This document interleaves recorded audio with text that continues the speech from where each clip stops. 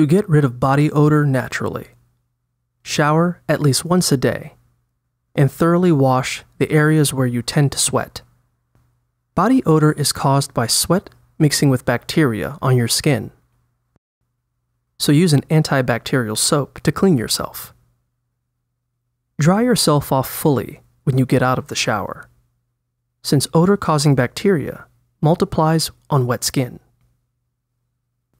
Then, change into clean clothes and socks.